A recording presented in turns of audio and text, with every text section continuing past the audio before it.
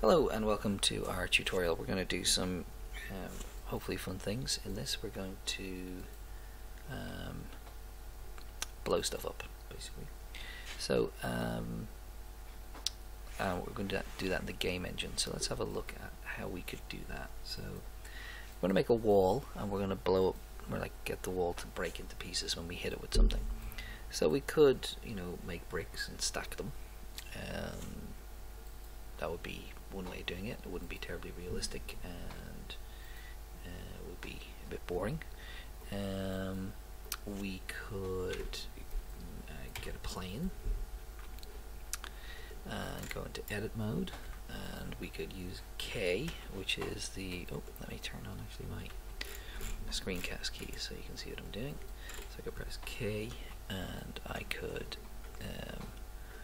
cut out pieces and then hit the enter key, and now this is a face, and I can extrude that separately and make it into a separate object, or go P, separate by selection, and cut my wall up that way, and that would be a way of doing it. It'd be quite labor intensive. So instead what we're going to do is we are going to make a cube. And we're going to go SY.2, so skinny enough. And we're going to go SX3 and SZ2, so it's a wall. GZ2. I'm going to make a ground plane for the bits of the wall to eventually fall upon. So there's my wall. I'm going to unwrap it. Go U, Smart UV Project, and then over here I am going to go to the UV image editor.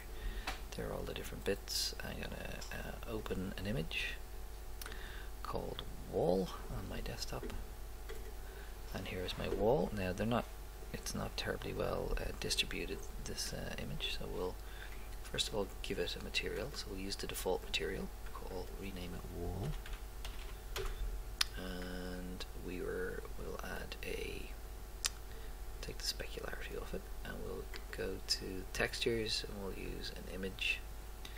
We'll rename this wall as well and load in the image, and then set the UV coordinates to be, the coordinates to be UV, and then we'll turn on geometry so we have a bit of normal mapping. I'm going to very quickly jump into object mode.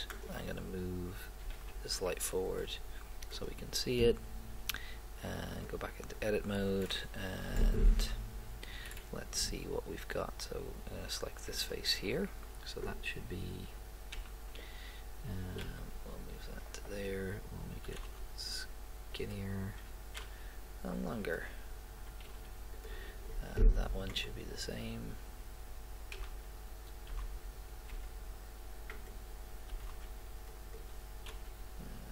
Plonk that there, and we are not going to get to so SY SX. Okay, and then we'll take this one, which is the face, and we'll make it nice and big so we get lots of detail on it. We'll do the same here. Okay, so we didn't need to do that, but it'll make it look a little bit better when we're finished. Alright, so before we move, I'm just going to turn on GLSL to use the graphics card. Call it wall. Before we go any further, we're going to use this tool here called Cell Fracture. Now you're not going to have that on your toolbar. So how do you turn that on? So you go File, User Preferences, and type in Cell. Now you have to have this add-on tab selected. That's what's selected by default, I think. Type in the word cell and it'll give you this here, and you just tick this box where my mouse is. So disable add-on. So if I click it now, I'll turn it off. Once the tick is in the box, it's turned on, then you can go save user settings and off you go. Then this button will appear.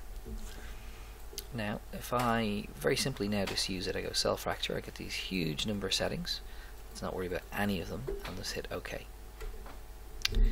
and you know it's done something, and I can go to layer 2 here, and it's made me a new wall, and it has very helpfully cut the wall into 4 pieces, and that's it. So that's not very good. So what we want to do is we want to cut the wall up into lots of pieces, and then we can hit it with something. But before we do that, we need to change the attributes of the wall.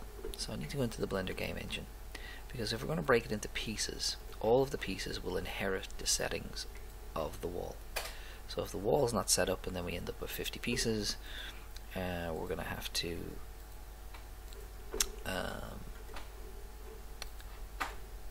change the setting of all 50. So we don't want to do that. And here we go. So logic editor. It's going to use some logic we haven't used before. So I'm going to say always.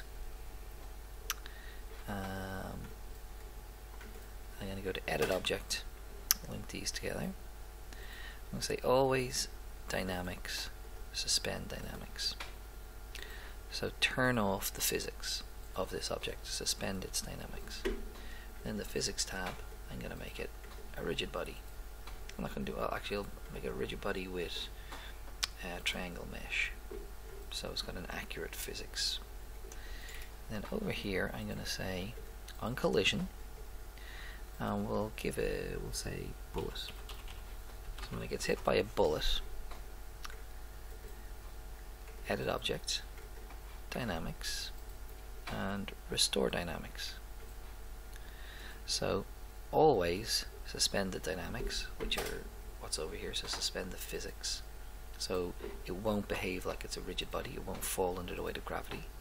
But when it's hit by something, when it's hit by a bullet, restore its dynamics, so bring it back to being a rigid body, and then all the individual pieces we make will fall to the ground. So we need to do that now before we make the individual pieces, otherwise we'll have a big job on our hands. So let's go on. Now this cell fracture tool works a couple of different ways, but the way that we're going to work on it is again with a tool set we've not used before, which is called the grease pencil. So this is the grease pencil here. And the grease pencil allows you to draw in the viewport as if you were in Photoshop, or so you have a pencil and you can draw. So I'm going to tell it I don't want to draw in the scene, I want to draw on an object, and it's the object that's selected I want to draw on, and then I want to tell it to draw on the surface of the object I have selected. So then what I do is I'm going to hit draw, and then I can draw. And what we're going to do is I'm going to draw a circle, and if you can imagine the bullet's going to go through this circle, this will be where most of the detail is in terms of the smaller pieces that get destroyed, or so when it breaks up, so there'll be smaller pieces here in the middle. Now obviously we won't know in our game what exact part of the wall is going to be hit, so this is not necessarily logical in terms of how we are drawing, but you can draw any pattern you want. Just keep in mind, the more complicated the pattern, you may tax your machine if your machine's not good enough. So that drawing is on the surface of the wall. Now if I click on another object, it'll disappear, but that doesn't mean it's gone. It just means that when I click back on the object, the grease pencil will appear. Obviously it won't appear in the game engine, or maybe not obviously, but it won't appear in the game engine. Now we go back to my toolbar, and I'm going to hit cell fracture. The only thing I'm going to change here is I'm going to change grease pencil. So I'm going to tell it, instead of just cutting the wall in 4 pieces, cut the wall based on the pattern that I've drawn, and it will make sort of a web based pattern, a Voronoi pattern based on where these circles are. So I'm going to hit grease pencil, that's the only change I need to make, and then I'm going to hit OK. And what you'll see happen here in the background is this plugin work out how many pieces to break the wall into.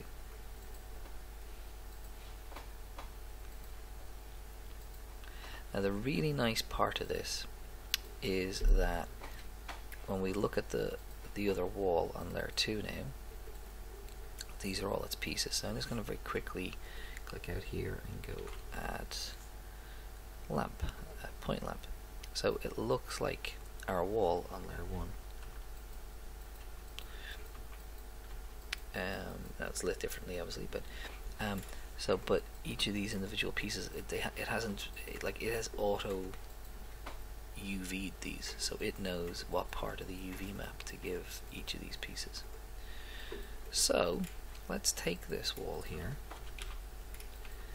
and we're going to move it to layer 1. Before we do that, let's delete this wall. Actually, let's not delete it, let's just move it to layer 3, so we're not going to use it, to be conservative. We're going to call this, save as, we'll call it explode wall, and we'll put that on my desktop so we can find it later. There we go. So now we're going to go to layer 2. I'm going to select all this, and I'm going to go M for move to layer 1. I'm going to press 1, and here I am. So now what I want to do is over here I'm going to create let's create an empty, and it's going to fire a missile, or it's going to fire something at this wall. So let's make our bullet. So we'll go add mesh cube, and we'll scale it down. And I'm not going to give this materials or anything. I'm just going to apply the scale though. So Shift A, or sorry, Control A, and I'm going to call it bullet. What's the important part here is not that it's called bullet, is that it is dynamic, and we'll give it collision around bounds box. But we have said only collapse the wall when it's hit with an object with the property bullet. So actually, we'll fire it at it without the property and see what it does, and we'll fire it at it with the property and see what it does. So let's go back to my empty here, and let's go keyboard input. So this will be to fire the bullet. We'll go spacebar, and then we're going to add an object. So add object, add bullet. That's what we call this, isn't it? Yeah, bullet. So add bullet, and we're going to give it a velocity, a positive velocity on Y. So we'll give it velocity save 3, and then connect these together, and we'll go P. We'll save this first. We'll go P into the game engine, and that's not meant to happen. Okay, so let's have a look at what happened there. So let's select this. So these have not inherited all of the physics I wanted them to have. So I'm very upset. So I'm going to take this top one here, and I'm going to set up my physics. So I'm going to go always edit object, dynamics, suspend dynamics. So we're going to always do that. Then we're going to go on collision with bullet. We're going to go edit object, dynamics, restore dynamics. Okay, so that is the properties of this one piece. Now here's a quick trick. So I'm going to select everything, I'm going to deselect the floor, and that, and that, and that. And then I'm going to right click on this object up here, which we've just put the physics onto. And we are going to say, I haven't done this in a while now, so game, and we're going to say copy logic bricks. And so it's going to say, if you read it here, it says copy logic bricks to other selected objects. So from the active object to the other selected objects. So click on that, and now hopefully each of these objects, has all of that logic on it, but not the ground. Cool. So I have saved myself a tremendous amount of work. So let's go back into this game engine. We'll stay in wireframe now mode for now. So we move P, and my bullet is full. Okay, missing a few bits here. So to fire this bullet can't be on this active scene level. So we'll put this on. We'll put it on level 2, and this is going to. And I have not deselected my empty, so I've copied my logic here. So forgive me here. I'm going to have to put the logic in again. But it wasn't difficult logic, so we're going to go spacebar for fire. We're going to go edit object, add the bullet, and we set a velocity of 3, I think, on the y-axis positively, and link the two of them together. Very good. So P into the game engine and fire my bullet. Okay, so 3 is not a big enough velocity, so let's give it 30. And we'll go P and spacebar, and we hit the wall and we fall. However, if we go to layer number 2 and select this, and we give it a property, and we call it bullet. And then we go back to layer 1, and we go P and then spacebar. We have blown a hole in the wall. So let's do that with the lights turned on and see what it looks like. So P into the game engine and spacebar. Okay, and we've hit those pieces and they've fallen out of the wall. If I were to take this, move it, and then go P spacebar, we can knock a hole in the wall over here. And then obviously if this is your character and moving around and aiming, when we fire at the wall we only destroy the part of the wall that we look at or that we hit. So this isn't exactly the Unreal game engine or Unity, so we're not doing crazy destructive physics. But if you did have a particular section in your game where you wanted to break down through a wall or break a hole through something, this is a very interesting and very usable technique. It's quite quick to set it up. Alright, so that's it for now.